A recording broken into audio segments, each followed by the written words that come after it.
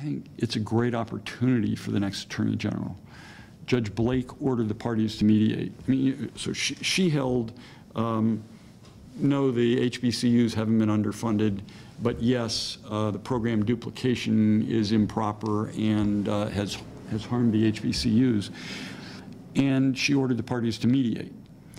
That is a great opportunity for the Attorney General. I mean, the Attorney General represents, well, I know that it's the alumni and faculty that are the nominal plaintiffs, but in fact, it's the HBCUs that are on one side and the TW, the traditionally white institutions, on the other. The Attorney General represents them all. And it is an opportunity, I think, for the next Attorney General to bring people together, find common ground. This is not a case that should be, this is not a problem that should be solved by litigation. It's a problem that should be solved within the University of Maryland system and with its, you know, with Morgan and the other semi-independent institutions or independent institutions. And I mean, it's not easy, but it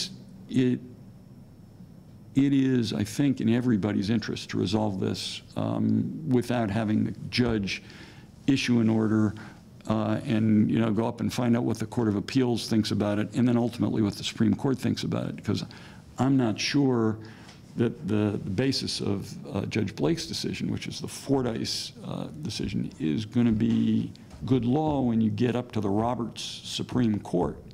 So everybody has something to gain, everybody has something to lose in this mix.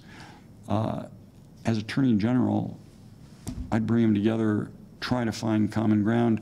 I think probably money has to be on the table, duplication has to be on the table, but I think it's possible. It's certainly,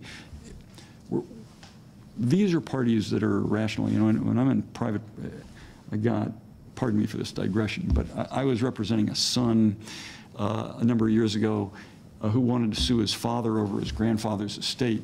And the lawyer who was representing the father was my father's contemporary, and we were trying to settle the cases, and our parties, our clients wanted to fight. And he pulled me aside and he said, Brian, you know, sometime you'll realize that when you're doing civil litigation, you're representing the lunatic fringe of society.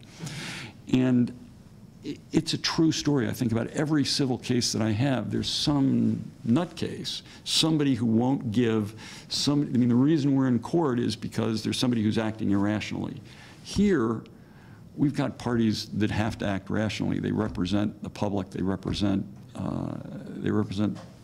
the students and faculty, and they have to act rationally. This is a situation where it ought to be solved without resort to litigation or further litigation. And that's how I do. Implicit in your question, Glenn, I guess, is, you know, so the state loses and it goes up on appeal, what would I do? I don't know specifically the answer because I don't know what the court will decide, but somebody is going to be representing the state. It's not as if the Attorney General can say, well, I don't agree with the state's position. I'm not going to represent them. And the case will then die. Somebody is going to represent the state. If not the Attorney General, it will be private counsel.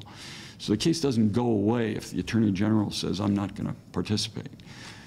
And I think the cases in which the Attorney General should decline to represent the state are limited to constitutional, and this might be a situation where there are constitutional rights in play that the state is ignoring, violating, but my gut tells me that's not it, that it's going to be a grayer area.